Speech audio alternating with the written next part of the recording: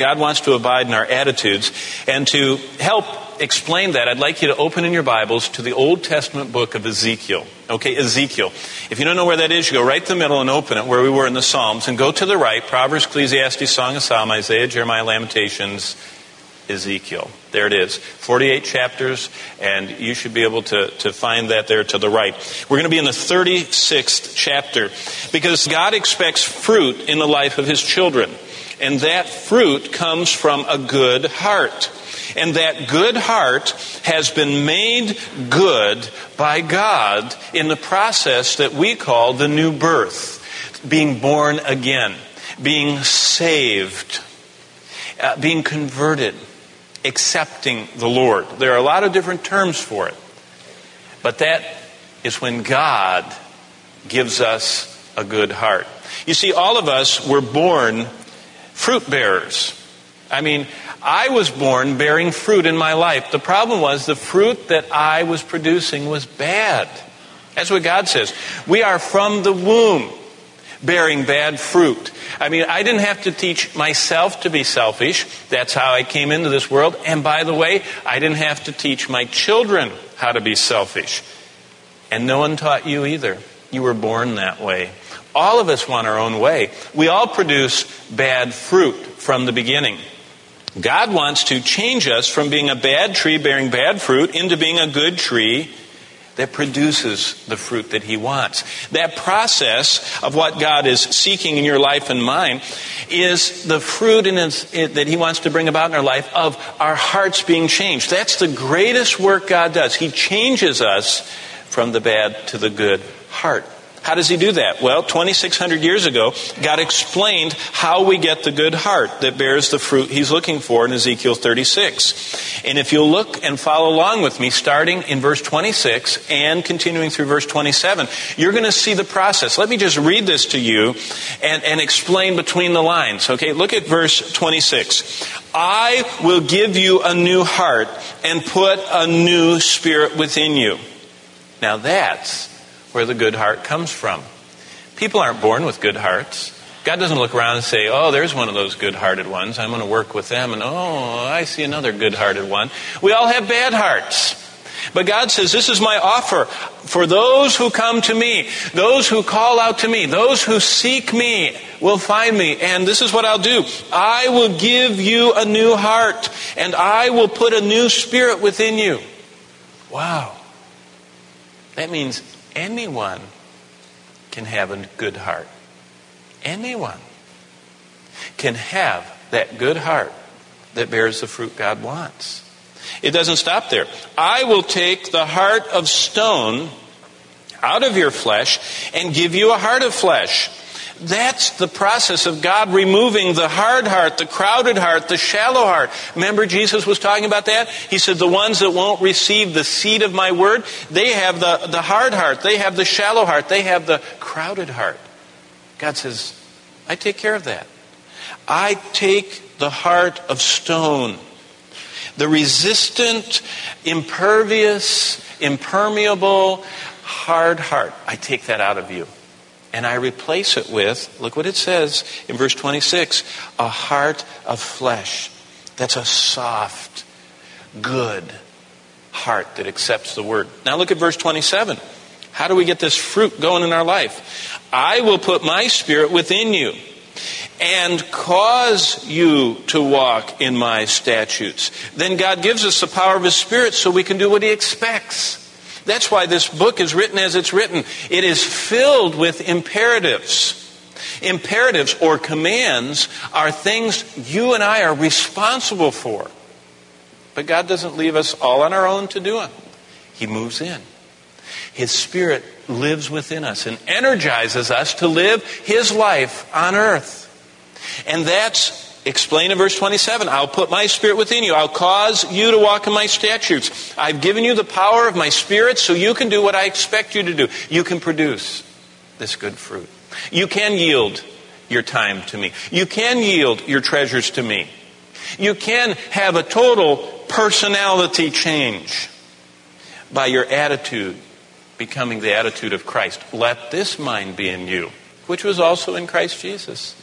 He invites us to allow him to work, and commands us to let his Spirit bear his fruit in our lives. The end of verse 27, and you will keep my judgments and do them. That's our responsibility, to respond in the fruitfulness that God expects from us. And the fruitfulness encompasses all of our life, our time, our treasures, our attitudes, and our actions. Now, there is no heart that God can't change. It's not a lack of his power to change the heart. It's a lack of our willingness to allow him to. And so if you think about it, there's no life, there's no past, there's no sin, there's no stain, there are no failures, and there are no habits that God is unable to change if you'll allow him to. Do you have some lingering part of your life that you wish wasn't there? Then you want it to be there, because God would change it the instant you truly gave it to him. See, that's what this life's all about. We have all kinds of reformation institutions around this world where people are trying to be changed, and they send them off and they hope that they'll do something with them. And they do various therapies, and they give them various drugs, and they give them various treatments. And the people basically come back like they were. Because only God can change the old, hard, crowded, shallow, stony heart out by removal and give us a new heart. Well, the question is, are you letting the Lord change you? Are you responding? Is Jesus Christ controlling you more each day?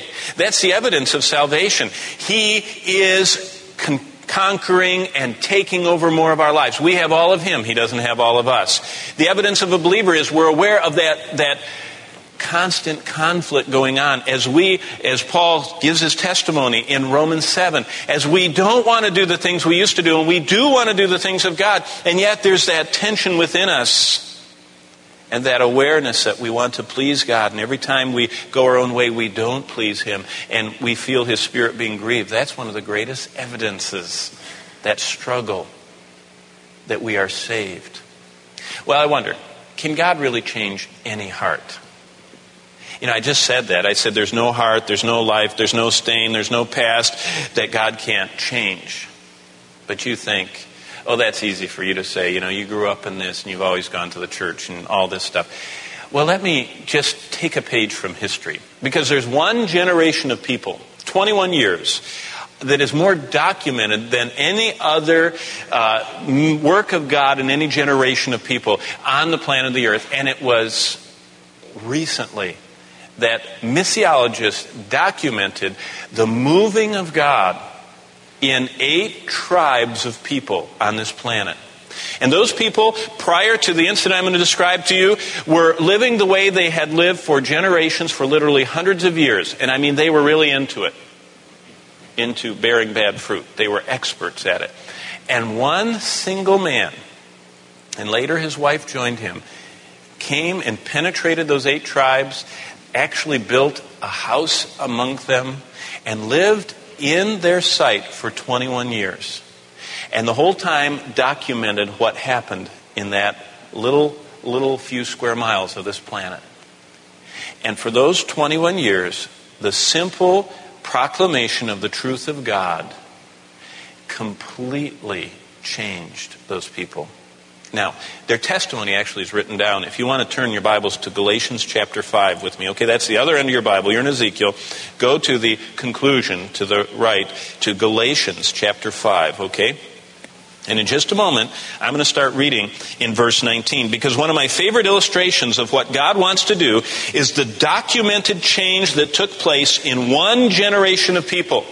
Now, this event took place from the years 1910 to 1931. Those are the 21 years that are on record of what happened. To understand what God can do when he changes a heart, look at the testimony of these 8 tribes of people in Galatians 5 and verse 19.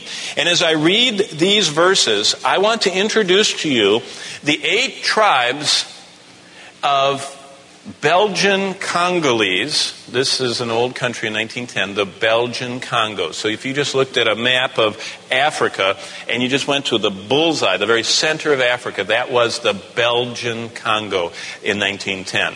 The colonial era when all the nations of Europe had their colonial interests. And Belgium had conquered, old King Leopold had gotten the very heart of Africa and all the natural resources. And they were basically exporting them. But as one of the ships went up those rivers to get the cargo of goods that the Belgians were exporting out of the Belgian Congo, a young British athlete rode the ship and jumped off in Mbambi, this little town, their capital at that time, and walked inland to where the 8 tribes of the pygmies, what we would call today pygmies, short, naked cannibals is what they were. And he actually, he stood almost waist up taller than many of them. And he moved there and built a hut. And when he got it built, he sent a letter to England, and his wife came and moved with him in 1911. Let me read to you what this man testifies this generation was like. Look at Galatians chapter 5 and verse 19, because this is the biography of these 8 tribes written by the Apostle Paul. Now the works of the flesh are evident. This is how we were born.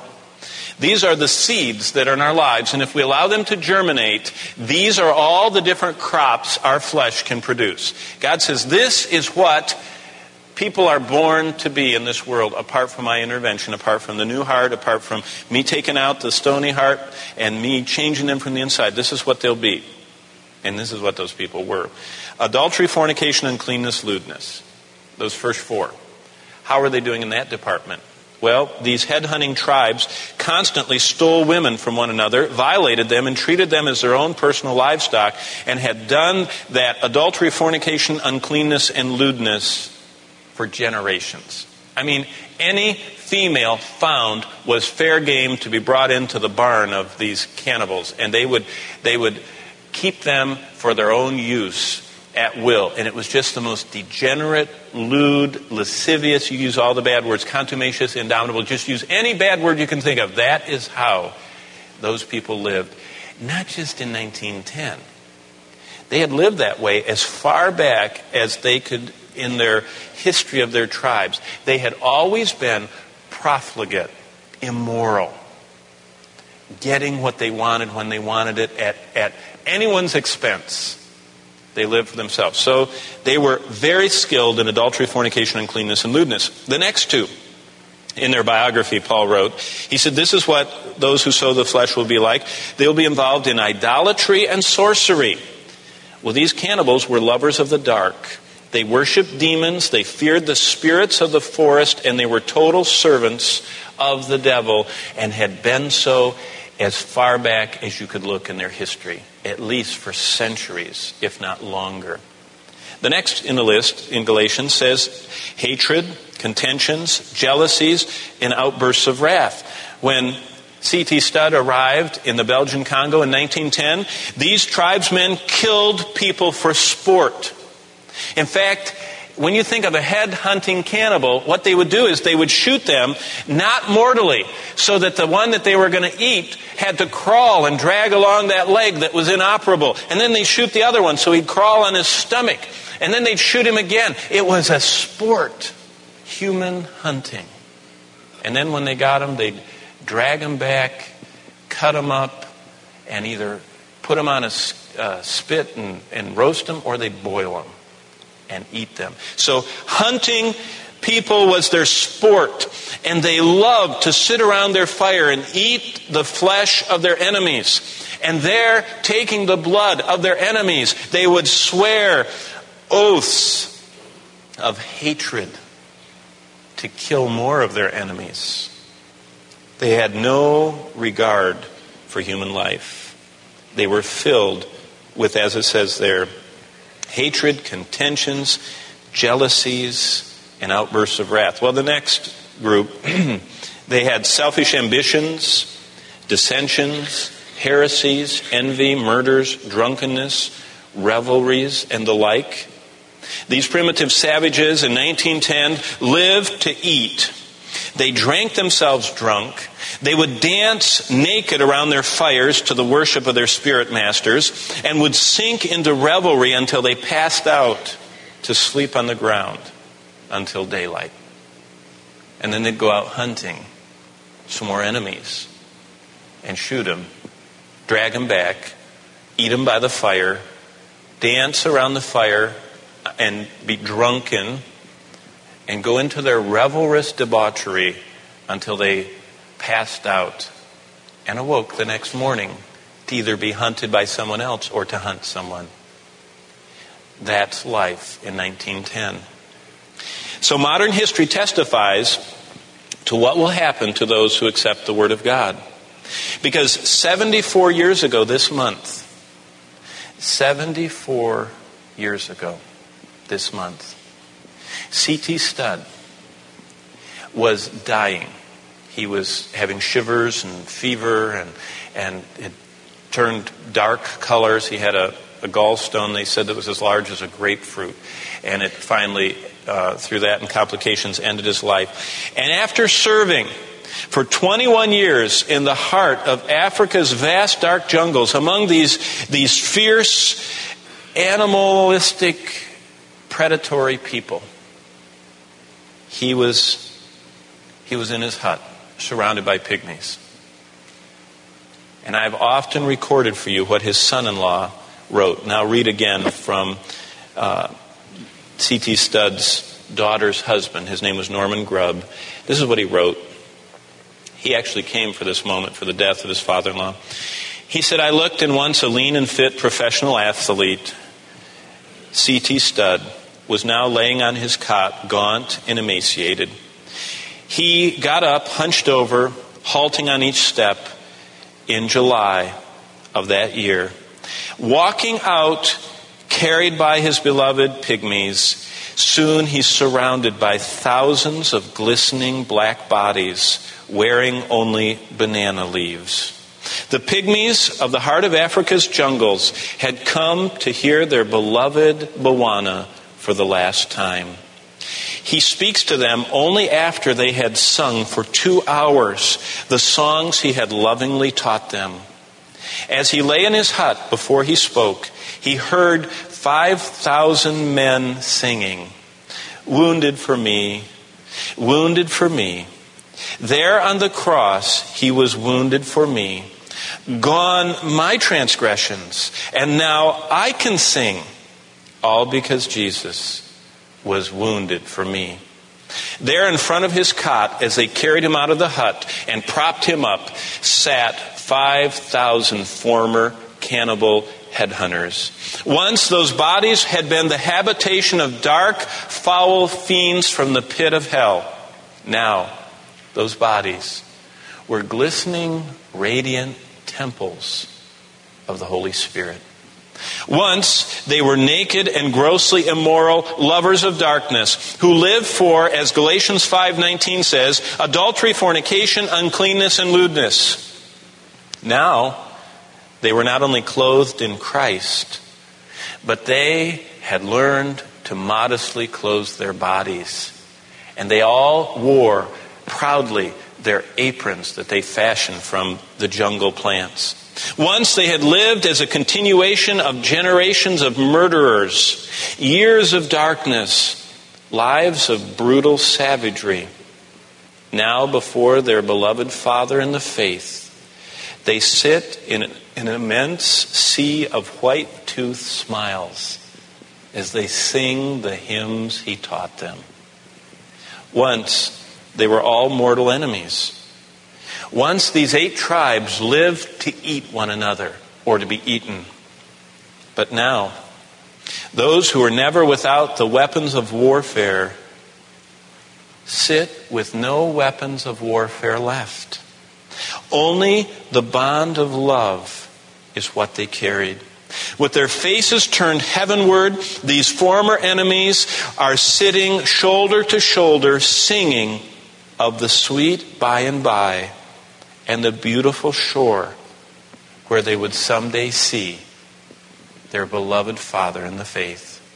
Now that's what God can do with our hearts. I don't know if anybody in Tulsa has yet descended to these depths that they had, eating the flesh of humans, drinking the blood of their enemies in oaths of hatred and murder and revenge, living like animals, crawling around in debauchery, chasing every female they could find in the jungle and harnessing them into their harem like livestock. That congregation of saints were converted and transformed by the Lord through the simple, passionate preaching of the truth of God's Word. That's what God wants to do. That's what Ezekiel 36 is all about. That's what Jesus said. Those who will accept the Word will spring up and bear a crop that pleases God.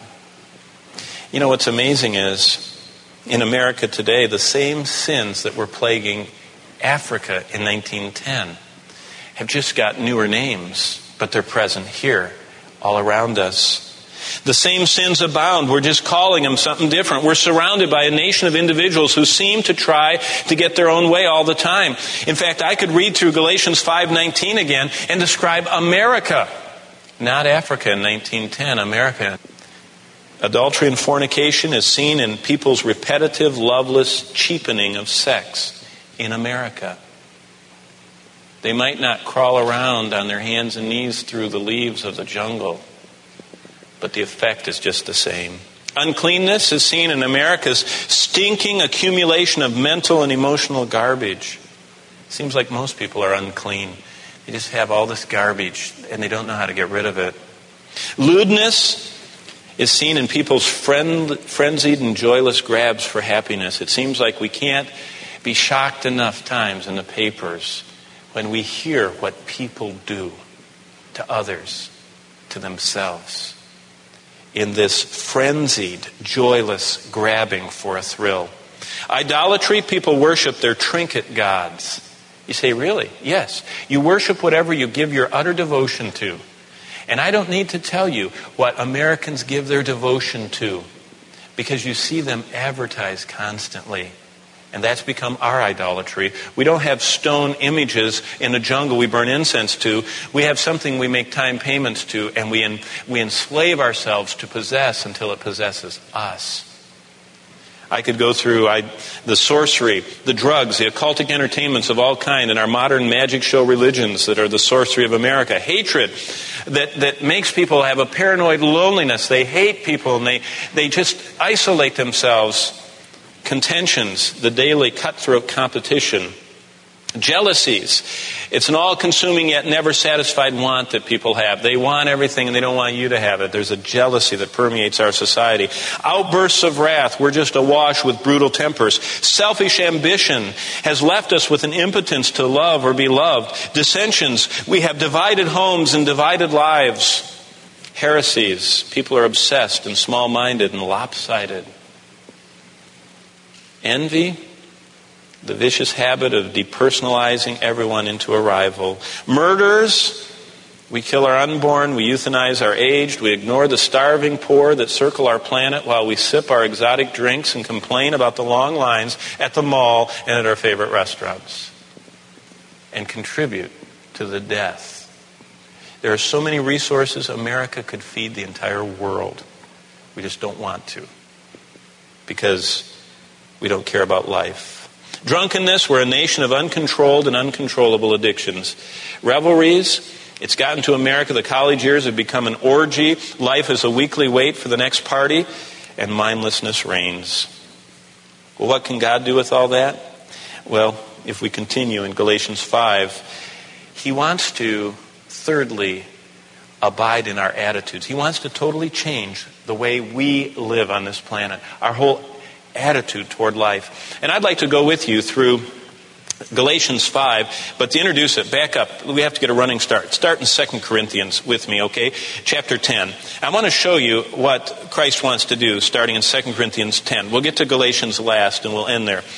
But let me introduce what God wants to do, because Christ, who wants to abide in our time, He wants to have the river of life flowing by us at 60 minutes per hour. He wants us to to redeem that time for Him. And He wants to abide in our treasures. He also wants to abide in our attitude. That is the way that we operate with our minds. Remember, you will never do something that you haven't thought about. It all starts in our mind. Before we talk about actions, we have to talk about attitudes, because that's where it all begins.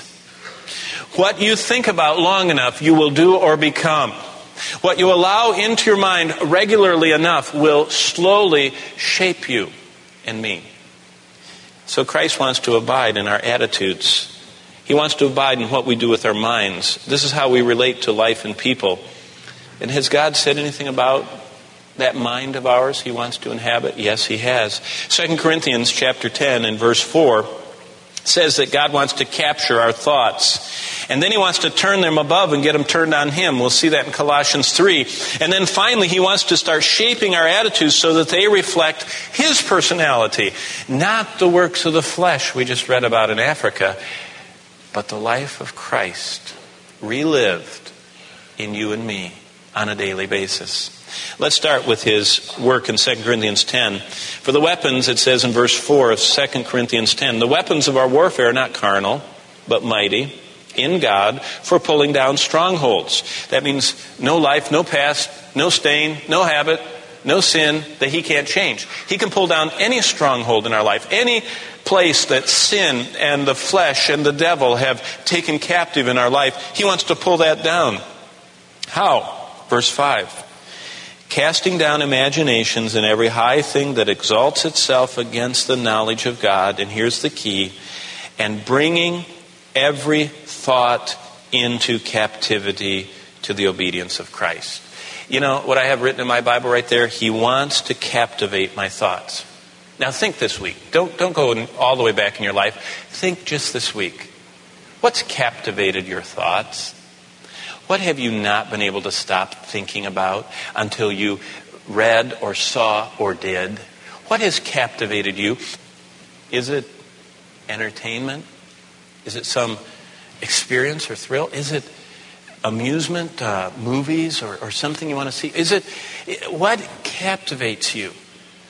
That's what your master is. You know what it says in 2 Corinthians 10 verse 5? Jesus wants to master my thoughts. He wants to captivate my mind. He wants my mind to be captivated by Him so that I just can't keep my mind off Him. I just can't keep from thinking about Him. I can't stop from offering more of myself to Him.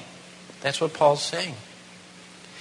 You want to have the mind of God? You want to bear fruit in your attitude? Let Him captivate your thoughts. Let Him corral them. Let Him lasso them. Let Him pen up your thoughts. Let Him become the one who controls what you think about. Now, how do you do that? You have to surrender and offer them to Him. Did you know God does not move in and take over? He's not an occupationist. He doesn't come in and uninvited and just take over. He has come in and redeemed us and moved in. And now He's waiting for us to open to Him each area and realm of our life. And that's what this whole thing of bearing fruit is about. This little plot of ground, our minds won't bear fruit for Him unless we let Him captivate us and take over. Keep going to Colossians 3. Go to the right. It's 2 Corinthians, Galatians, Ephesians, Philippians, Colossians. There we go. Chapter 3. Secondly, He not only wants to captivate my thoughts, He wants to turn those thoughts above and get them tuned into Him. Okay? Colossians 3. That's verses 1 and 2. If then you were raised with Christ. And a better way to translate this would be to say since. This is a second-class condition. It's not if in the sense of potential. It's since. Since you've been born again, since you and I have been raised with Christ, since we have come to newness of life through what we read about in Ezekiel, the new heart, the new spirit, Him taking out the stony heart and giving us a new heart. Since all that has happened, what's our response? Seek. Seek. That's a responsibility we have. Is Christ not controlling your attitude these days? Then you're not letting Him captivate your thoughts. And you are not seeking.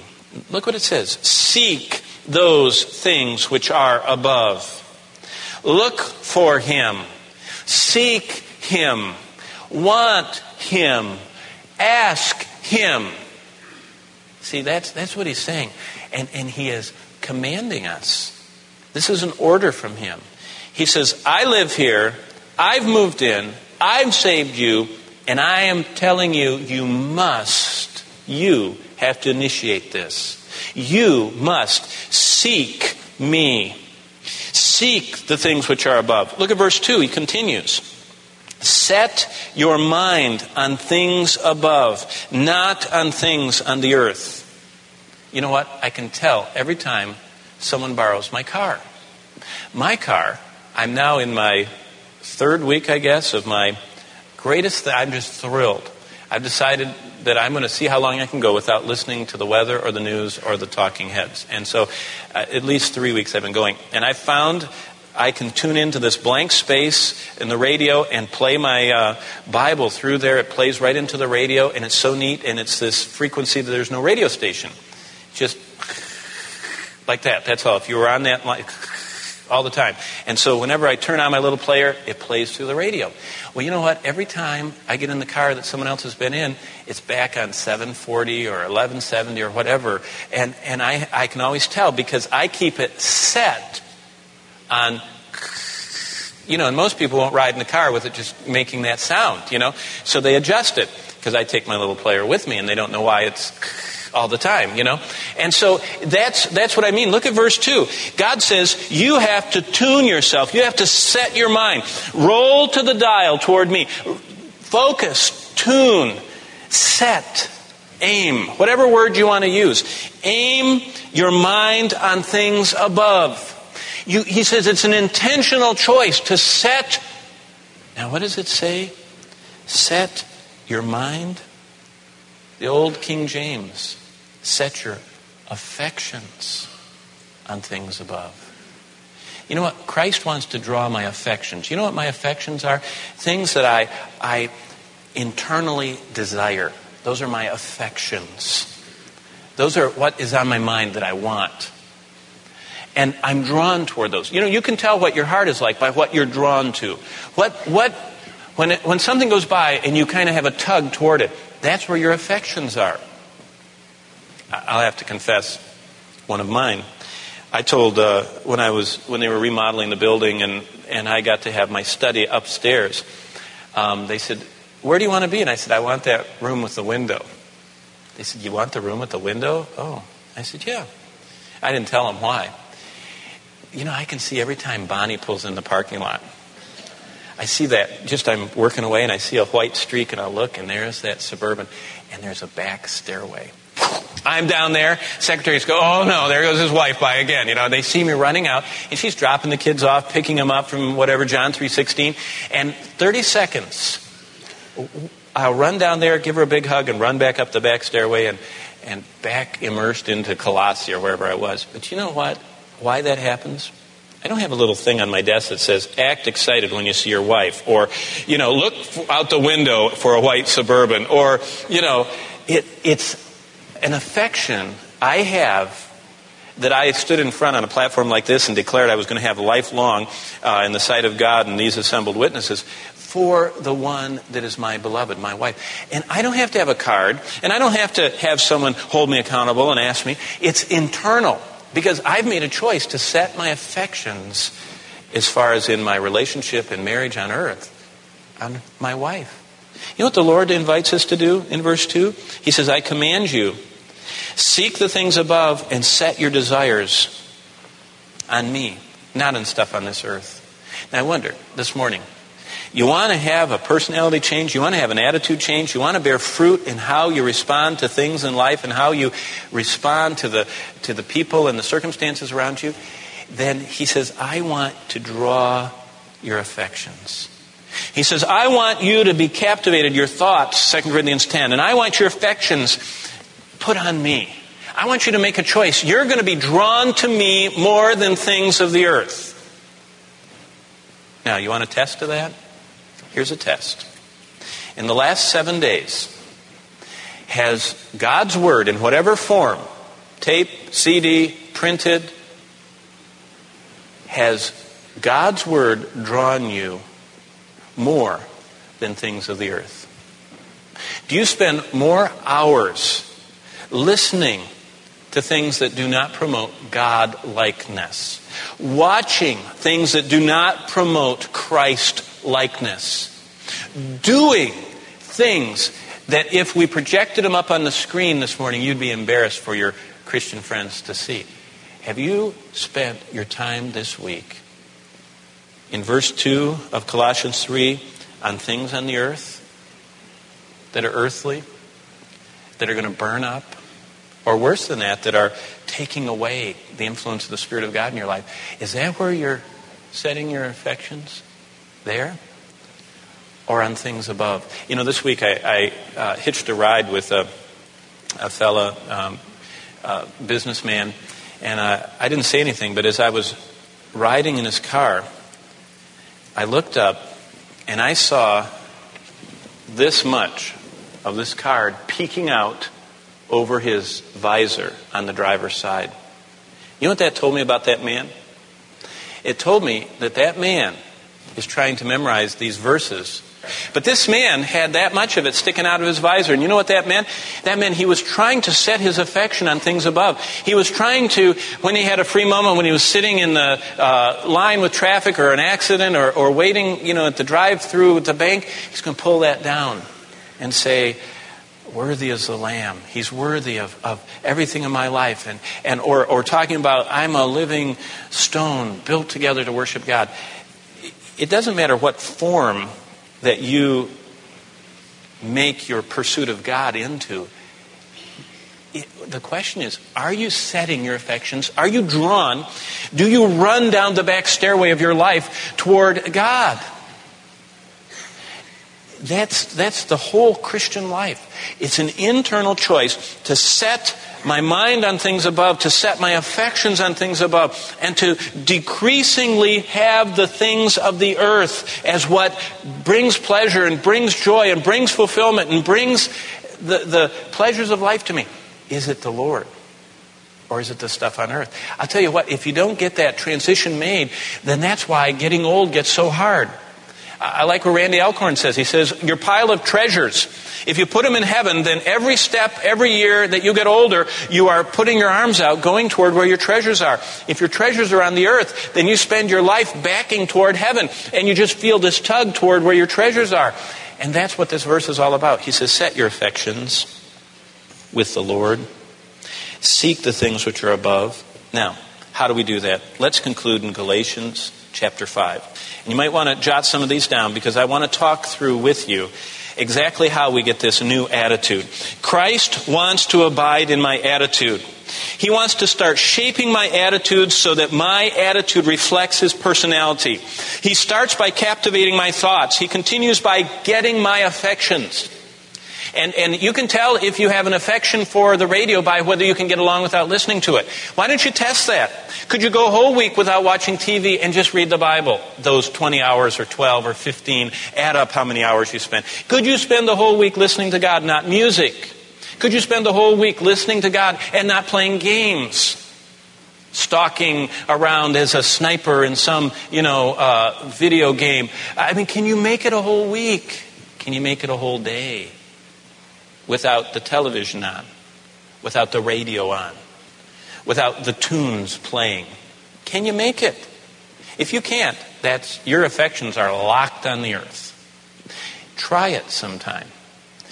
Take a fast from one thing at a time in your life and see which ones really tug at you. And then you know what you need to ask God for grace to overcome. And replace that with setting your affections on things above. And then if you do that, He wants to transform our personality. And watch how He does it. Galatians 5 tells us that at any point in time, let me show you, starting in verse 16, we're going to read around this and then get to the center. Verse 16, I say then, and this is where the thought begins, walk in the Spirit. By the way, if you're an imperative marker, that's a command. So you and I are commanded by God and have a responsibility to God to do this. And He's going to someday assess your life and mine as to the extent of our walking under the power of His Spirit. See, that's what produces these right attitudes. It's not me. It's not me making a New Year's resolution and taking a self-help course and learning some slogans. It's me surrendering my attitude to the Lord. In these areas, there's 9 areas we're supposed to walk in the Spirit. And if we'll do that, we'll not fulfill the lusts of the flesh. Now, we already saw the bad ones. Those people surrendered to their flesh in Africa. But look at verse 22. But the fruit, singular, of the Spirit. It's not like I'm really good in one and not good in the rest. It's a package. If you're not good in one, that means you haven't yielded. Because they come together. Do you ever go to Sam's and it says this package is not to be broken up and resold in pieces, because it's meant to be sold as together? I meet a lot of Christians, they're breaking up the package and they say, I'm really good on this one. I'm not very good on those. But it doesn't work that way. Either he is, as Hudson Taylor said, Lord of all, or he's not Lord at all. Either you have not submitted your attitude to him, your thoughts and your affections, or you have. Now, there are varying degrees that these things are in our lives. But either they're all operative or they're not. Because it's Christ's personality and he's one person, not divided. Let's look at it. Because at any point in time, we're either walking in the flesh or in the Spirit. There were 15 manifestations of the flesh. I just read those to you about the cannibals in Africa. Of these, 8 deal with interpersonal problems. If you read through all those envies and all that outbursts, you can find out the extent that you've yielded your attitude to the Lord by how you treat people. If there's, and just anger or if you feel jealousy and envy, then you're sowing to the flesh. He says, I don't want that. He says, this is what I want. When you live my way, you yield your life and allow Christ's attitude to live through us. Here's the first one in this list. But the fruit of the Spirit is, verse 22, love. Now there's 9, and I'll just whip through these. The question is, are you allowing Christ's love to abide in you? You have to ask yourself that question every day. Am I yielding to your love to abide in me? And I want it. And I want you to abide in my attitude and have me be loving like you were today. And that's how we begin our day. What is love? Love is the absence of selfishness and the presence of affection for others. It's not just the negative absence of selfishness. It's the presence of affection for others. Of me sacrificing, me giving, me going beyond my zone, what benefits me, and going out there and benefiting you, others. Okay? That's what love is. It's the product of the Holy Spirit present in our lives, as it says in Romans 5. It remains even in the harshest and most difficult times because we don't produce it. When times get tough and people say, I'm stressed out, I'm tired, I'm under a lot of pressure at work, or I'm going through emotional strain because of what's happening in my life or my family, and I'm not as loving as I should be, they just betrayed something. The source of their love is self-generated. Self-generated love does wear out. It does fade out. It does quit. It does end.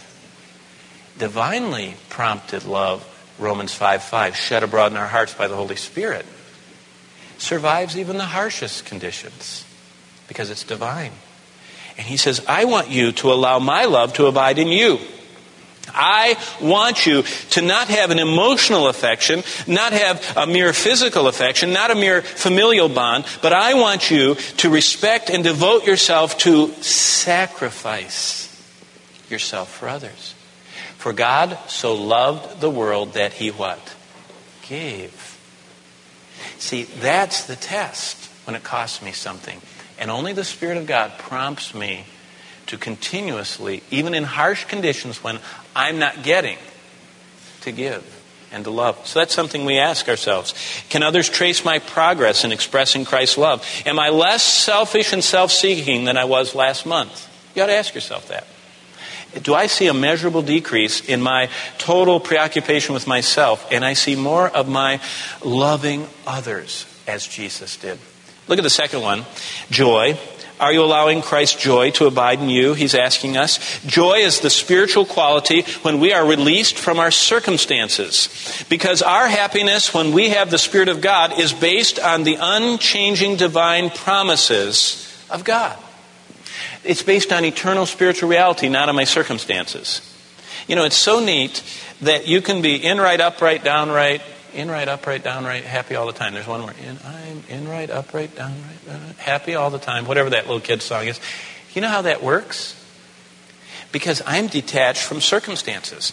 Things might not be going well at work. My car might not be running. I might not be earning as much as I want to earn. I might not have the nicest house, as nice as everybody else's. I might not have all the new gadgets, but I'm still joyous. You know what joy is all about? It's an exuberance about life through Christ. I have joy no matter what life brings. Because it's not produced by my circumstances. Everybody in America is kind of tied to this. That's why the lottery is so exciting to so many people. They think if I can just win, I'll be happy. You ought to do a study of the winners. They all get divorced or commit suicide or someone, you ought to read what happens. I wouldn't touch that stuff with a long pole because it just brings despair because they get the money they thought that would make them happy and it doesn't. Money can't buy happiness. Only buys places to look for it. Happiness, joy is produced by the Holy Spirit. Christian joy is not a shallow emotion. It's not a thermometer that rises and falls with our changing atmosphere of our home or our job. Rather, Christian joy is a deep experience of adequacy. The confidence that in spite of the most difficult circumstances, I have Christ. What want I more? Sounds crazy, doesn't it? It worked in the jungle in 1910. Those people formerly got their kicks out of shooting people in the legs until they crawled and then they'd eat them. Can you imagine if you couldn't do that anymore? You'd be really sad. Not when you get the joy of the Lord. They were willing to what they did is they took in the families of the people they had eaten and provided for them because they'd eaten their husbands and fathers and brothers. Christ changed those people completely. It's just you ought to read the experiences. So we need to ask ourselves, joy is a gift from God. As such, we aren't manufacturing it, but we delight in the blessing that we possess. Do those who know me and watch my life see me as a joyful person? That means that the joy of the Lord is my strength. Or do they see me as someone who is up and down with the circumstances of life? Because if I'm like this, then I have not allowed Christ to abide, His joy to abide in me. His personality and His response to life, I haven't allowed that in. And I need to. And you need to. Well, the next one is peace. They come in triplets. Love, joy, and peace. Are you allowing Christ's peace to abide in you? Peace is the internal serenity that only God can give. Jesus said not to live tomorrow's challenges today, but to trust what lies ahead to Him. When we are at peace, troubles are not absent. Rather, God is present. See, that's what peace is all about. Where does it come from? Psalm 119, 165. Great peace have they which love thy law. Peace is a product of the Holy Spirit bringing the truths of God to reality in my life. Actually, the Hebrew word for peace, shalom, comes from the Hebrew verb shalom, which literally means to be made complete. It's when I decide that I am complete in Christ and I'm at peace with how He made me, where He placed me, what He has done in my life up to this time, and that He's in control of the rest to the end. There's a serenity about that. Ask yourself, has peace become more and more a way of life for me this year? Or are you losing? Are you getting more and more anxious? Here's the next three. Patience is the next one, or long-suffering. Are you allowing Christ's patience to abide in you? It's the absence of personal irritation at the actions of others. It's a willingness to stick with things and not be a quitter. It's the bearing along with people that Paul spoke about in 1 Corinthians 13. Is that in your life? Do you get irritated more and more slowly at people around you, and you're seeing a wonderful detachment from being irritated when people don't do things your way and things don't turn out your way? Are you allowing Christ's patience? Am I more patient than I was 3 months ago or less? If I am not increasing in patience, it's because I'm not yielding and submitting to Christ's patience that abides in me. I'm resisting Him. As Martin Luther said, when the devil comes and wants to make you impatient, say, I don't live here anymore, Jesus does, and let Him answer the door. And let Him respond. And that's what we need to do. The next one, after patience, number 5, is kindness. Are we allowing Christ's kindness to abide in us? Kindness is a reflection of God in our lives. It's having Christ's compassion in our heart. We can't mistreat people. Jesus never looked on people as less than himself. And he was God. He treated them with dignity, with respect, with love, with compassion. His heart moved for sinners. His heart moved, his insides, because he loved them. Am I allowing his kindness? Is my character showing an increasing tendency toward personal kindness, the way I treat others? Goodness, number 6, is being godlike. It's the opposite of the way we were born. The example of Jesus should be our guide. Everywhere we are, we should touch those around us with his goodness. This week, I think I was on Tuesday night, it was so sweet. Before Johnny goes to school, he wanted to go and eat somewhere, and so we went there and we all sat, all 10 of us, we were laughing and carrying on and having a good time. And when I went to pay the bill, I was noticing that we were waited on. I said thank you a million times, I think. The waitress came and talked to me, and she said, it was right here in town. We weren't even on a trip. We were in Tulsa. And she said, it was wonderful to wait on you and your family. She said, I felt love. That interesting? Do you know, that's not us, because we're fallen humans. That was a little bit of Jesus Christ that snuck out of our lives at that table. Is there goodness coming out of you? That's what Jesus asks. Are you allowing his goodness to abide in you? Faithfulness. Is Christ's faithfulness abiding in you? That's the 7th one. A trustworthy, dependable life involved in loyal commitments, keeping their own life in order so you can count on them. Are you making strides in your reliability and dependability, or do people say, oh, if they volunteer, I know they won't show up? If they said, yeah, I'll call you, I know they won't. If they say, yeah, you can count on me, I know I can't. Did you know that's not an imperfection, that is a sin.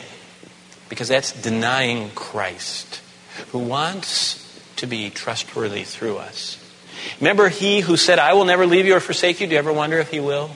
No, because he can be trusted. So should we who bear his image. Gentleness, number 8. It's only one more after this. It's better translated meekness. It's the opposite of asserting ourselves. Are you allowing Christ's gentleness in, or are you a constant asserter of yourself? Do you have to go through life asserting and getting your way? It's awful, because God resists that. He doesn't like that. We don't have to force our way in life. The Lord said the meek, the ones who are gentle, are the ultimate winners. They must resist selfish ambition, because that reflects Satan, not God. That's what the Bible says. Now remember, our culture is built on cutthroat competition and ambition.